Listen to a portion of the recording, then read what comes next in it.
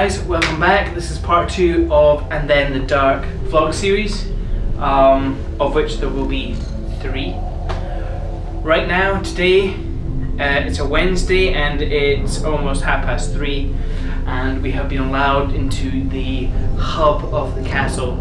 This is actually the part of the castle that's lived in. We have a few scenes, a dialogue section in here, which will be very nice. We'll use a boom with a Zoom H4 attached. We'll also use Sennheiser microphones going into 2 FirePod Studios and a MacBook Pro.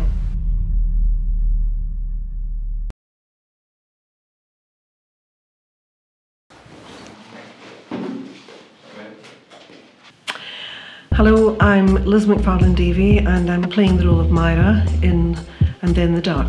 Richard, the producer, Richard Conte, it was his idea, it's virtually his baby, and he contacted me having seen my photograph on file at the Ramshorn Theatre in Glasgow, where I do volunteer front of house. So he had looked at their records, saw my face and thought it may perhaps suit the role of Myra, and he approached me. Well, my character Myra is the wife of the character Stefan. I think she's probably been quite a strong woman when she was in full health. I think she was a strong enough character, but no doubt totally besotted with her younger husband. What happened? You missed me reversing into John's car. Smashing it. And you're like trudging him in the process. You say that with such jollity. Almost like it's nervous laugh. Guys are just back from the lake scene on Wednesday night. Bit of a problem. Generator that we got didn't work. So they started packing up, coming back to the castle, and there was a crash. Richard reversed into John's car. It's been a bit of chaos tonight. Missed it all, sorry. Try and get some evidence in the morning.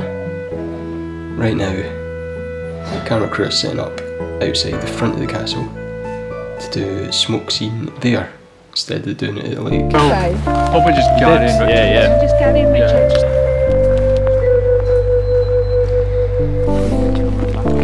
So you get more of it.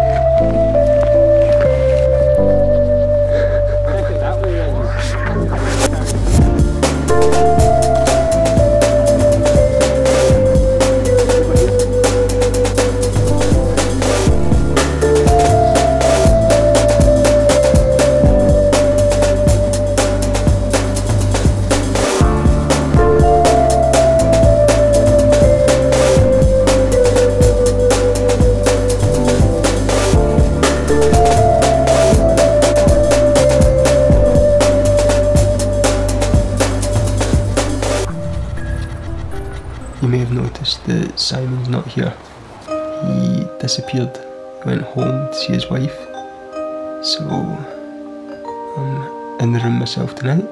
I get the bed, although it was my turn already. He chose a good night to go home for himself, obviously. I need to catch up with you tomorrow. Bye! Forgot to say, I'm actually glad Simon's away home tonight, because he snores pretty damn loud. I'd just like to take this moment to say to Lindsay, I feel sorry for you.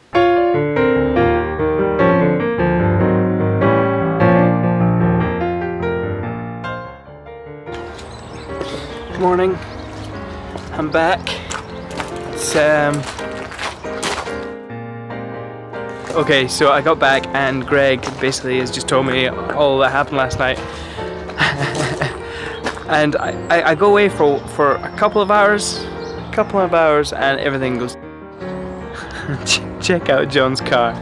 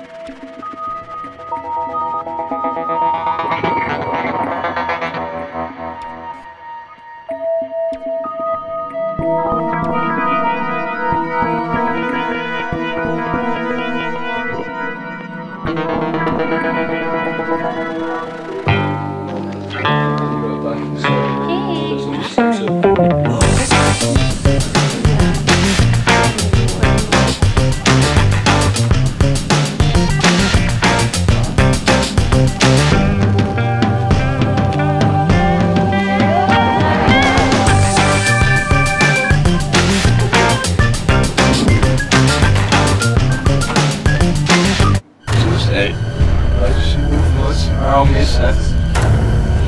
Very much.